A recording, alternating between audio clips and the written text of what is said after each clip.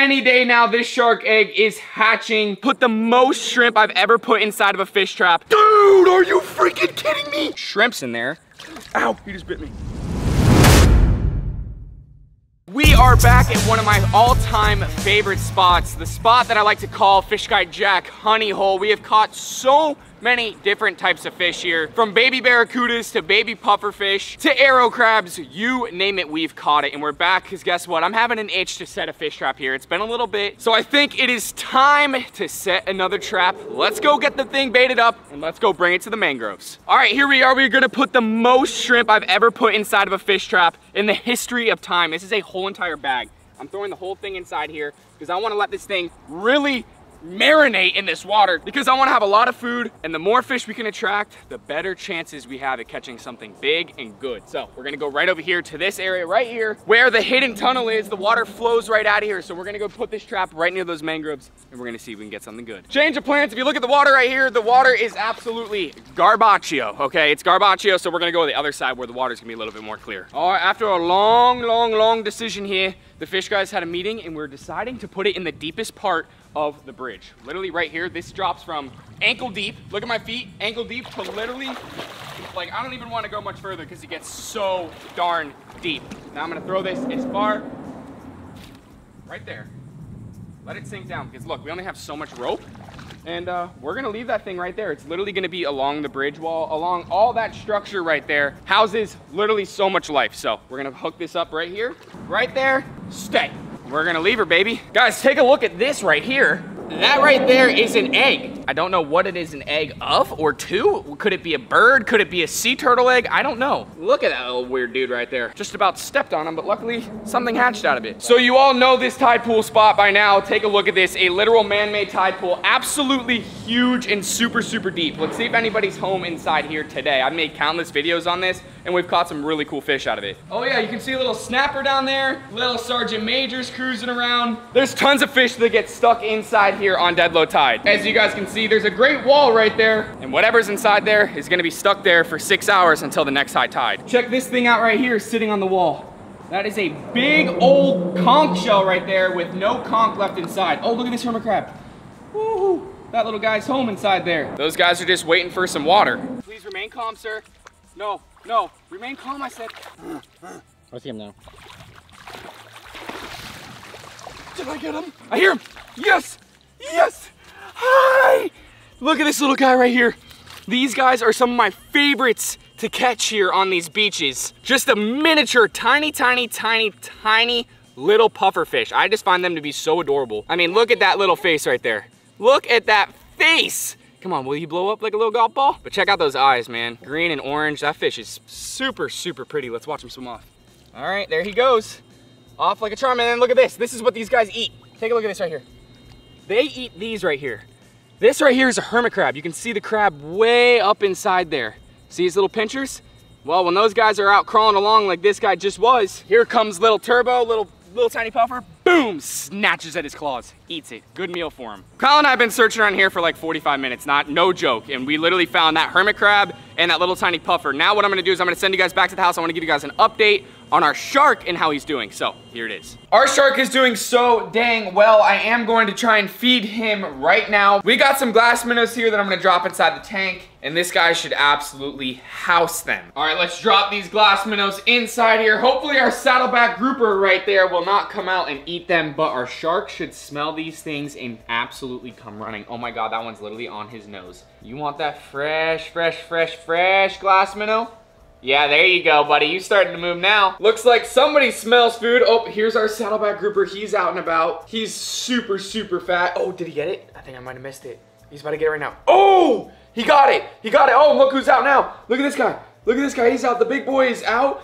Our shark just absolutely dusted that little glass minnow right there. Look at him. He's just absolutely crushing it, getting it down inside of his stomach. That thing is seriously so beautiful. I still have yet to pick a name for him, so if you do have some suggestions, listen, everything's still open. Look at this guy. God, he's such a beast. I can't wait to see that one get as big as him. These sharks are seriously so cool. One thing I really do wish is that they didn't hide so much in the rocks all the time. I wish they were more of a free swimmer, and that's definitely a type of shark that that I do want to get for the tank that we're going to be setting up here shortly is I definitely want to get a hound shark or some sort of shark that's going to constantly be swimming around the tank. But it's so great to see this guy doing well. The shark aquarium is absolutely awesome. So the shark is doing really, really, really well, and every day we get closer to putting all of our predator fish and that shark into the new tank. I've already gotten rid of the azul peacock, and I got rid of our little tigrinus catfish. The rest I'm going to give to the store, and then we're starting construction on a saltwater aquarium. Now guys, without further ado, let's pull this trap. Take a look at that cut the plastic shirt, baby. Get a good view of that. Yeah.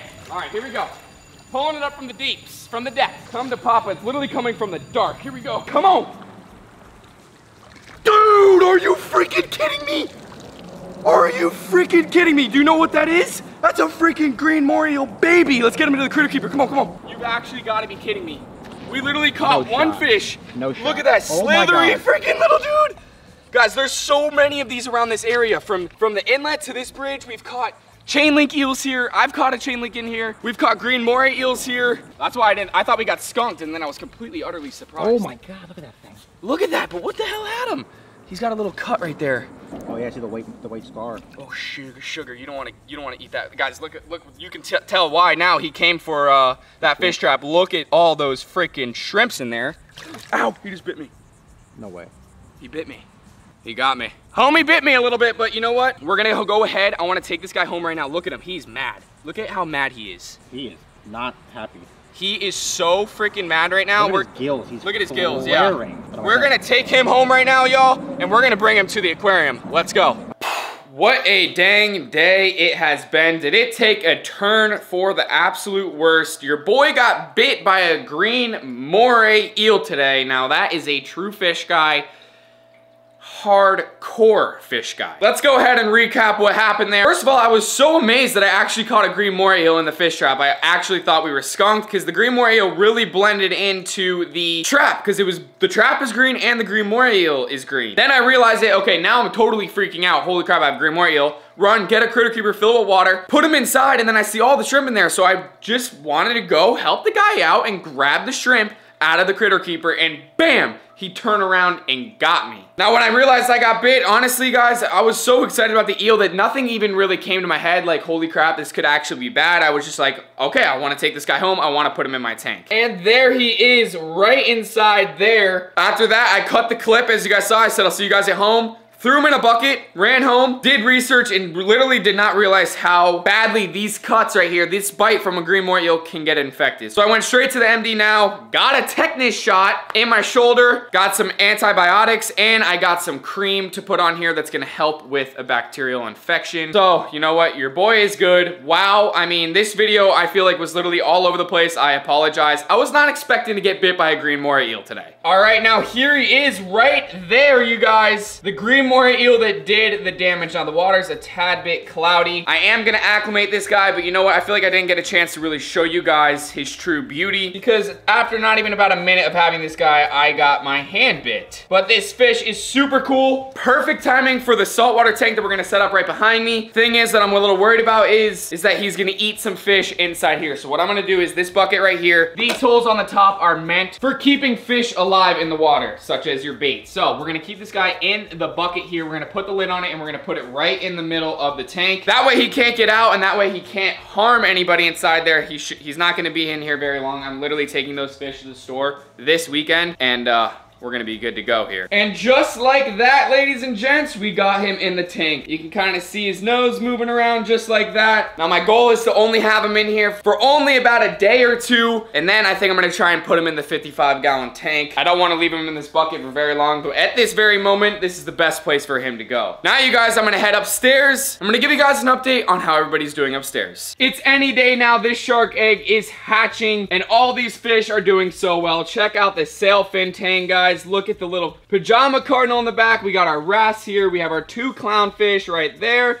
And the other pajama cardinal inside here as well. These guys are definitely hungry, so let's grab a pinch of this food and put it inside. There they all go. Here they come. Watch these guys eat. Now imagine more fish, more colors, all feeding and darting around in a much bigger tank. It's gonna look so good. Look at that cellophane tank, picking them up off the bottom. No problem whatsoever. And now the big boys, where the green moray eel will eventually go into, but we got Bolt inside here, who's our only eel, because you know what, there really is not much more room inside here. Otherwise, I would have went ahead and put him inside. Guys, look at these scars he's getting above his eyes. It's from him swimming up and down the glass, looking at me.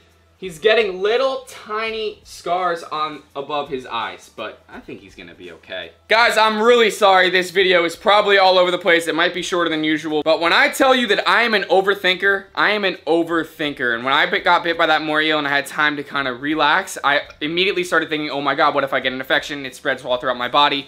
You know what, I had to take all the precautions, go to the MD now, get checked out, see a doctor. I got my tetanus shot, I got my antibiotics, I got the cream. I'm gonna be okay, I can promise you that. But you guys, be sure to drop a name down below for that green moray eel. Listen, the guy bit my finger, so maybe we can name him something along those lines. But you guys, I love you all so much. Thank you all so much for the support. Be sure to go check out FishGuy.shop to get yourself something nice. Every single item sold removes trash from the ocean. Hopefully this puppy won't be hurting too bad tomorrow. This feels like such a weird video, and I apologize, but I think it ended up being a pretty good one. I got bit by a moray eel. How many more times can I say it? But I love you all so much. Catch you all in that next video. Peace out.